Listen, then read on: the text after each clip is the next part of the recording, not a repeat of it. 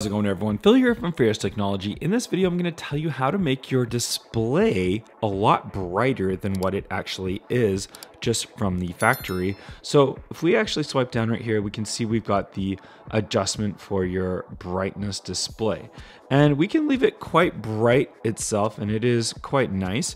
But I'm going to tell you how to get it brighter than what it is, or even darker than what it is. So if you're in bed and you want to have it a lot less brightness than what it is, then there is a certain setting that you will need to turn off to do that. So we're going to type our settings right here. We're going to tap that.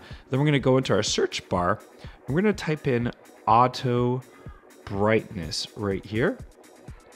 And as we type in auto brightness, as I spell it correctly here, auto brightness, you can see auto brightness is a setting. We're going to tap on that auto brightness setting.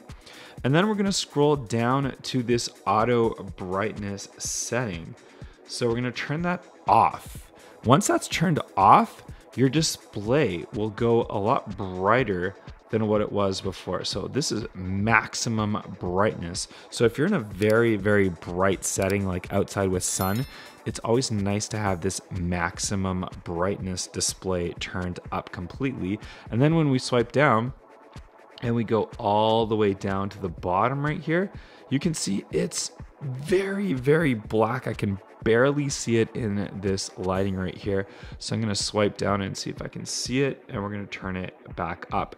And this makes it nice because if you're in the dark or if you're in bed or whatnot, you could have this all the way down and you can still see your screen in the pitch black, but it's gonna make it so your screen's not as bright showing on you. So it's very nice to have that setting. So for me right now, because we've got the auto brightness turned off, I'm probably gonna leave it at maybe about 1/3 of a setting right here. I think that's a perfect setting for brightness. If this video was helpful for you, make sure you hit that thumbs up button. I appreciate it, and I'll see you guys on the next one. Bye-bye.